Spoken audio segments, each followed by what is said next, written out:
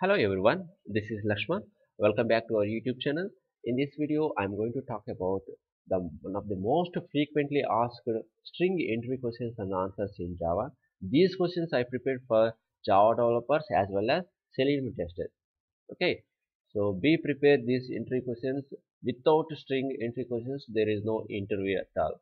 Okay, so remember that one.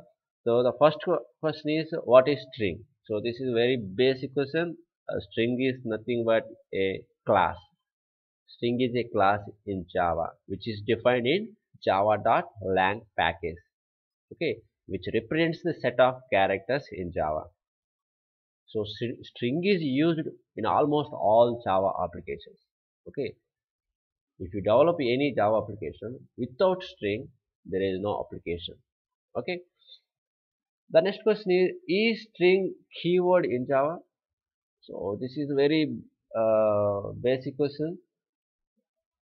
So many beginners are confused about this point also. Is string is really keyword or something else? So string is not a keyword, it is a class, final class, which is defined in java.lang package, which represents the set of characters in Java. Okay. So the next question is, this question is a very important question in junior level developers will face this question. How many ways you can create a string objects in Java? So answer is there are two ways to create string objects in Java. One is using new operator and another one is using string literals. Let me show you example. So this is the example for that one. One is by using new operator. You can create the object for string class. Another one is string literals.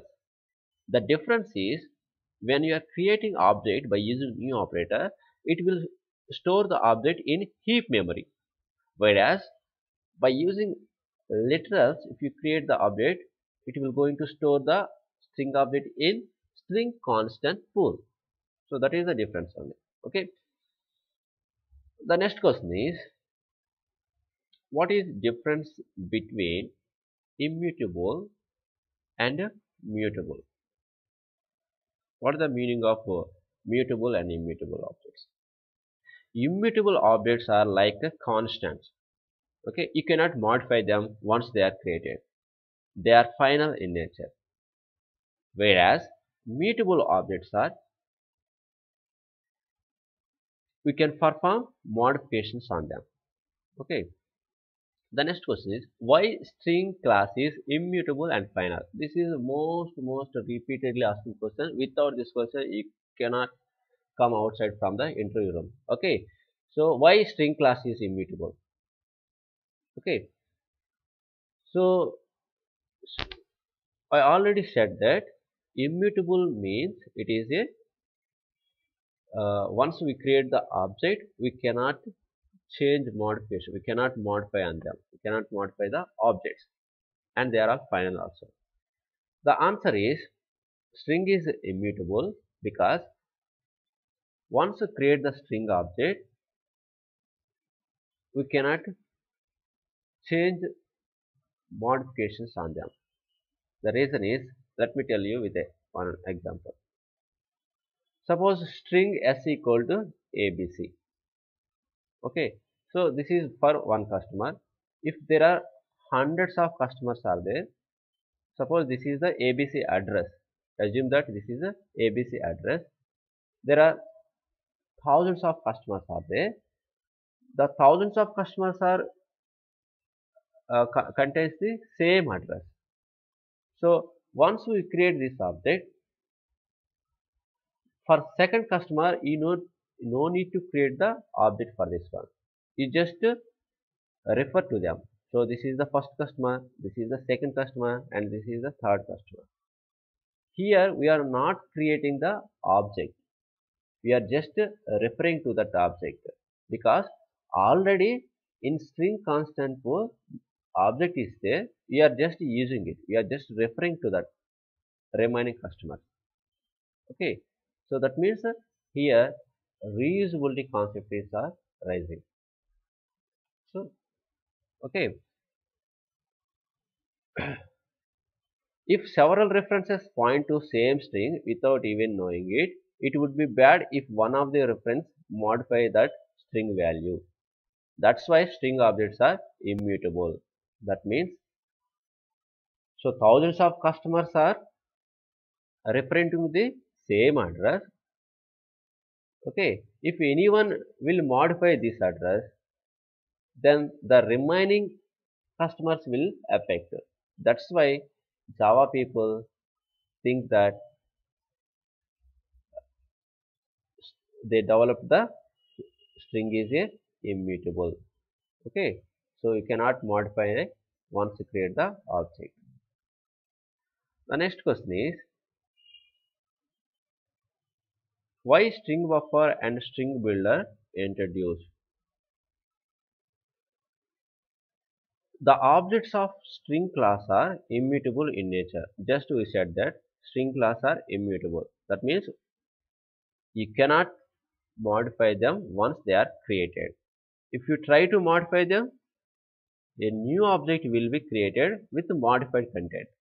Okay, this may cause memory and performance issue if you are performing lots of string modifications in your code.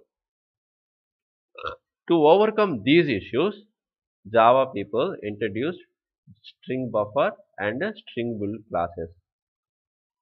Okay, because string buffer and string builder's nature is mutable nature. That means we can modify the once we create the string objects. Okay, the next question is, how many objects will create the following code? So guess the guys, how many objects will create here? So these are, we are creating the object by using literals. Literals means where we are going to store these objects in string constant form. Once we create the object by using string literal, the second object also same thing. That's why it is not going to create the second time. Not going to create the object second time. It just refers to the same object. That means how many objects we are creating here? Only one object will be created, and this object will be stored in string constant form. So what the advantage of string constant form? Once the object is available there, we are just using it by using a reference. We are just pointing to that object. Okay. So the next question is, how many ways you can compare strings and which one you prefer? So this is also most important question. So there are two ways to compare the strings in Java. That is equals method and equal operator. Then immediately they will ask the question, which one you prefer and which scenario.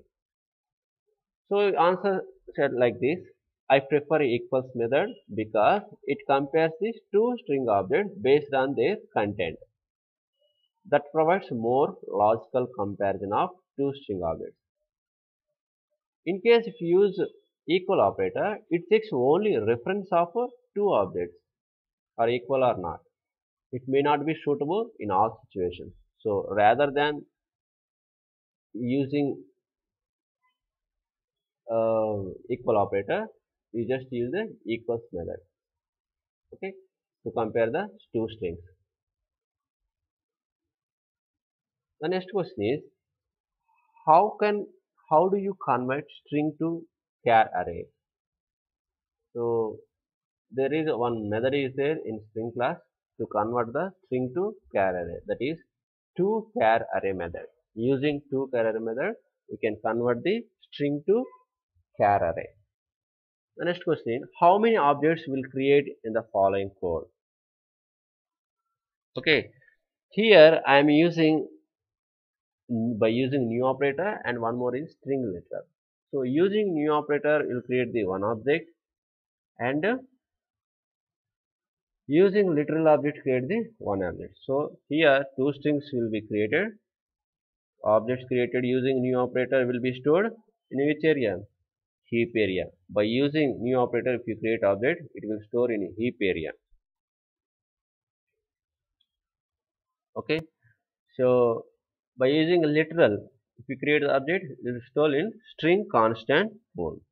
Okay, string constant bool. So what do you mean by string intern? String object in the string constant bool is called as string intern. Suppose here string object, here is a string object ABC. Okay, how you are creating this object? By using literal, string literal. So this is nothing but string intern. You can create an exact copy of heap memory. So whatever is the heap memory, the exact copy will be created here. Okay, this process of creating an exact copy of heap memory string object in string constant pool is called interning. So which method we are using for interning? Intern method is used for interning. Okay. Next question is how to call string method. Sorry, is there any difference Java string and C++ string? So they will ask this question to know about difference between Java string and C++ string. In C++, strings are in C++ strings are terminated with null character. Okay, but in Java strings are not terminated with null character. Strings are tested as objects. Strings are treated as objects in Java. Okay. The next question is why string constant pool is in Java? Do you have any idea about it? So this is very senior level entry question. Why string constant pool is in Java? Do you have any idea about it?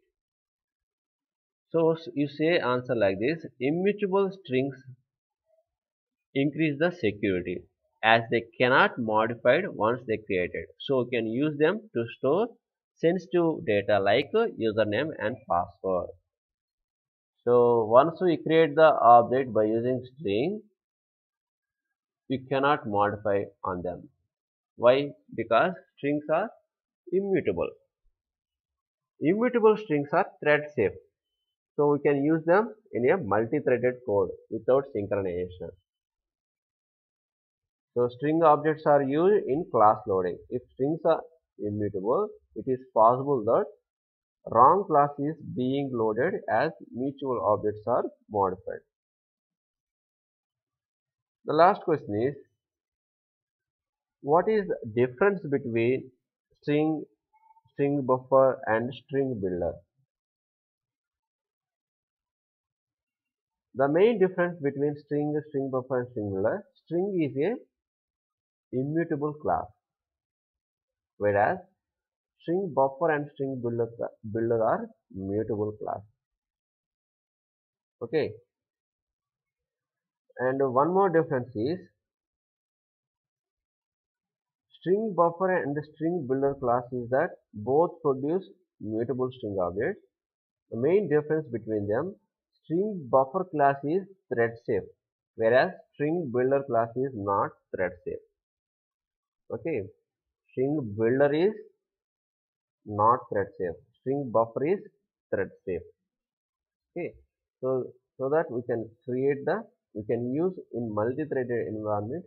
Which class? String buffer class we can use in multi-threaded environment because it is a thread safe. Okay, so that's it, guys. So I hope you are enjoying my videos. So please subscribe to our YouTube channel. So thank you for watching.